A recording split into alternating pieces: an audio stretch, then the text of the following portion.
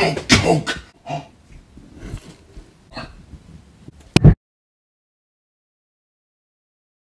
It's Dr. Beasty. Yo, what's happening, guys? Dr. Beasty here, back with another video, and sorry for that noise in the background. It's my fan. It's really hot upstairs. It's like close to 90 degrees. It was a really warm day. Very interesting because for the last couple weeks, it's been below 70.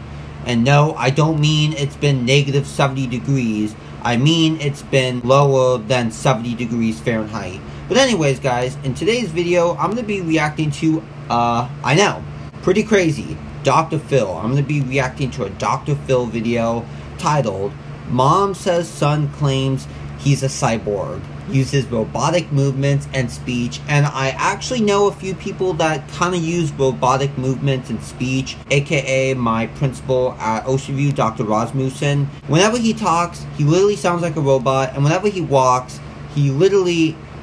like, he walks like a robot. Like, I don't know what else to say, and he's very liberal, I'm assuming. He wears a mask everywhere he goes. I know, it's crazy. But enough with that, and let's get on to the video.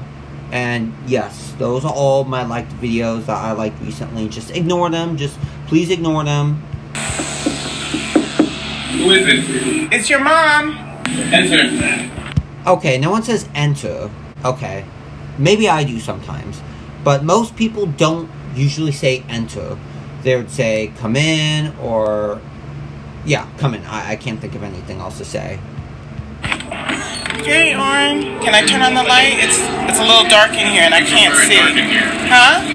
We prefer dark in here. What are you, non-binary? Ooh, I kind of like that, it's a kind of nice coat, and that's for sure. Very nice. I like the colors, red, white, but no blue. So you're not a patriot. Sorry. My son Oren thinks he's a cyborg from the year... Yo, hold up. Yo, what the hell is that? Did he do that? Because if so, that's pretty damn good. But yo, what the hell? He looks like a transgender. I'm not kidding. From the year 2050. Mother, just come down. Just come down. Listen. We are receiving programs. We are watching video. We are learning. Ooh, caught you red-handed. You're watching YouTube. He was literally like, we are watching we are learning. Or something like that. You know what I'm trying to do. Learning what? About the future. Oren has robotic movements. Okay, why do you want to learn more about the future if you apparently claim that you live in the year 2050? Shouldn't there be enough technology, or no, because we have another horrible president over and over and over again? And robotic speech. It's a glitch. Like, he's a computer. Your intensity will be matched as we try to save you and everyone that we know. He talks in a collective, everything is we. He hasn't said I, and... Either that, or maybe he's trying to come out, and he's just really scared to, which I can understand. Coming out as non-binary, it could be a very scary thing. Just look at the British guy that came out as a Korean Jin. Just watch his video. It's so weird. And that's why it took him 8 years to come out, because it's just weird. No one does that. That's not normal. Sure, being gay, lesbian, all that, that's perfectly fine. But him being a non-binary Korean Jin, that is not normal. And this guy is not normal either. Over a year. We are alone in this. No one else was chosen to do what we are doing. We need to, save the planet from sudden doom. Cyborgs are part machine. Bro, what the hell is this dumb feature? Is this like some dumb feature from Snapchat? Like, yo, seriously, what the hell? And did he hear his mom talking, like, when she was doing an interview? She literally claimed that he's trying to save the world from total destruction. Wouldn't the world already be in total destruction by then? Because we would literally be in World War III. And hold on, I have to tone down this fan. It's so damn loud. But I gave birth to Oren, and he is flesh and blood. I also made lasagna downstairs, and I wanted to know if you could, join us. We're not hungry. Thank you. Oren on the plane was astro traveling. Every time I turned around to check on him to make sure he was okay, he was zoned out. Astro traveling. Astro traveling. Zoned up. He may actually be high on something. Have you ever thought of that? Like, he may be high on some serious drug like angel dust or bath salt or something like that. He could be seriously up on drugs. To another dimension where he gets instructions. Another dimension to get instructions. Actually, maybe he might be a schizophrenic.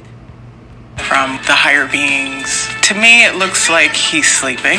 There is an apocalypse in the future. We have seen it in our dreams and in our visions. I actually agree with him because everything that's going on in our country right now and all over the world, if all this keeps going on, then yeah, the end of the world is near. 2 years ago, he graduated from NYU Business School with a 3.9 GPA. This isn't the young man that I saw walk across the stage when he graduated. He's changed. He wanted to come back home, and I told him, of course, with the understanding that he would get a job. From that point on, it just spiraled. We are still in that process of... Wow. Have you also ever thought that maybe his school, brainwashed him? NYU, that's New York University. New York is a very liberal state, and the professors at those colleges and universities are most likely very liberal, so maybe he got taught something very bad at his university that just changed him forever. He'll never go back to normal. He'll never be the same. Gaining full employment. That was a year ago, honey. That was a year ago. Things do not happen overnight. He was not looking for work. Oren is on his computer. Yo, he's on his iPad. And you say he's on his computer all the time, but he's on his iPad. All day, and he very rarely comes down from his room. Welcome to our headquarters. I know that he's not a cyborg, but he believes he is here to save the planet. This is literally what Parker Anderson believes. Parker Anderson believes that he's not fully human. He's part something else, like a robot. He's part robot and part human. Just like Dylan and Eric, when right before they created the Columbine shooting, they also believe that they are superior towards all humans. You say this has been going on for about 2 years. Yes. But when he's just around the house, just hanging around, is he always in cyborg mode? He's always in cyborg mode. So he never just comes in?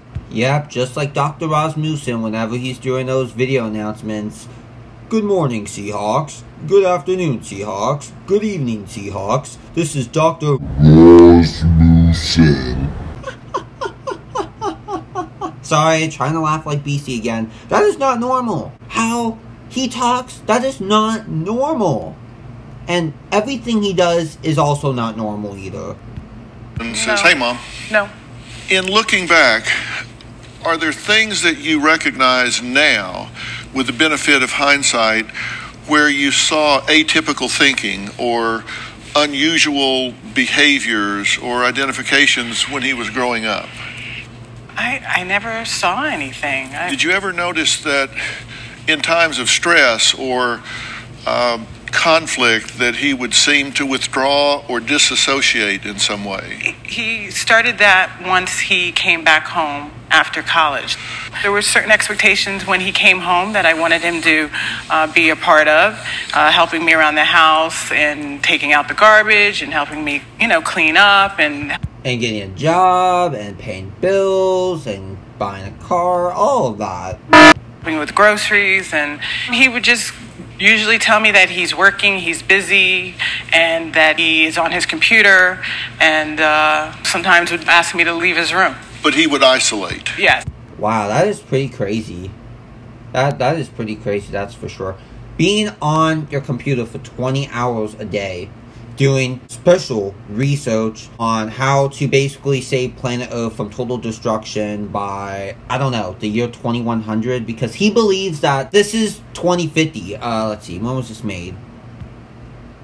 2020, okay. He literally believes that the year 2020 is 2050. That's his mindset. His mindset is 2050, and his goal is to basically save the entire world and even the universe from total and catastrophic destruction by at least the year 2100 or something like that. It is crazy. I don't know why he does this kind of stuff. He could be mental. I mean, have you ever thought of that? Sorry, I keep saying have you ever thought of that so many times, but that's true. That's true. Have you ever thought of that, lady? Have you ever thought of that? Have you ever thought of that, Dr. Phil? He could be seriously mental. He would be in his room from early in the morning to 4 o'clock the next morning. He would be in his room working on, whatever it is that he does on his computer. So you don't think he has a mental illness? No, not at all. So if it's not a mental illness, what would motivate this kind of atypical behavior? Well, one of the things that he knew that I wanted him to do was find a job, and he hasn't done that. And so, if he can claim that he's a cyborg and so forth and not have to enter into... That's also true. He could be faking the entire thing so he doesn't have to get a job. Which, I'm not gonna lie, that's pretty clever of him to do. But anyways, that's all the video. Hope you guys enjoyed it. It's very weird. I don't know why he would even do such a thing, or what caused him to turn into this cyborg human creature thing. I don't know. But I'm not gonna lie, I watched a couple other videos of him where Dr. Phil is like interviewing both him and his mom and all that, and honestly, he seems pretty talented. He seems like he's a pretty smart guy with his words and just how he acts. But other than that, I mean, there's something seriously wrong with him. It's not normal to act like a human cyborg every single day, going on your computer 20 hours a day to experiment and to do research on how to save the world from total destruction. But yeah, that's all I have to say about this video. Hopefully you guys enjoyed it. If you have, please make sure to subscribe, like, comment, and turn on notifications. Have an awesome day, everyone.